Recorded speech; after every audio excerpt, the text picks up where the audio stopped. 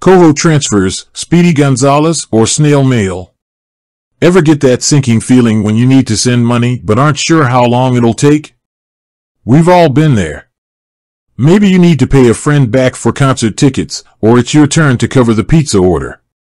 Whatever the reason, waiting days for a transfer can be a real drag. So, if you're a KOHO user and find yourself in this situation, you might be wondering, how long do those transfers actually take? Fear not, friend, because that's exactly what we're here to break down today. Now, KOHO offers a couple of different ways to move your money around, and the speed can vary depending on which method you choose. So, let's dive into the nitty-gritty. KOHO Speedstar, the Interac e-transfer. Alright, if you need to get money to someone fast, the Interac e-transfer is your best bet. This is a super convenient way to send money directly between Canadian bank accounts. We're talking about sending cash electronically, like a digital handshake. Here's the beauty of the e-transfer. The recipient typically gets a notification within 30 to 90 minutes. That's right, no waiting days for the bank to process things. In most cases, they can then deposit the money into their account right away. Now, there are a few things to keep in mind. While e-transfers are generally speedy, they're not quite instant.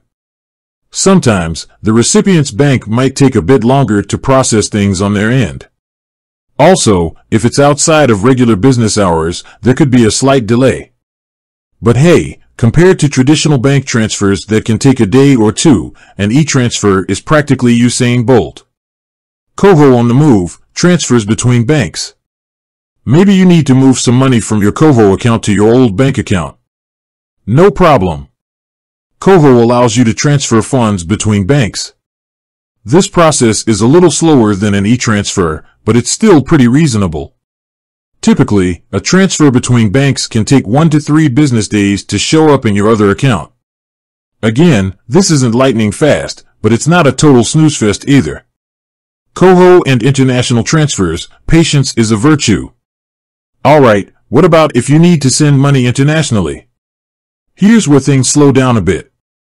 International transfers can take anywhere from 1 to 5 business days to arrive. This is because there are more hoops to jump through, like currency exchange and verification between banks. So, if you're sending money overseas with KOHO, be sure to plan ahead and give yourself some extra time for the transfer to complete. KOHO transfer tips and tricks. Before we wrap things up, here are a few bonus tips to keep your KOHO transfers running smoothly. Double-check those details. Make sure you have the recipient's correct information entered before hitting send. A typo can really slow things down. Know your recipient's bank. If you're doing an e-transfer, find out if their bank offers auto deposit. This can shave some time off the waiting period. For international transfers, be prepared to provide extra info. You might need things like the recipient's bank address and routing number.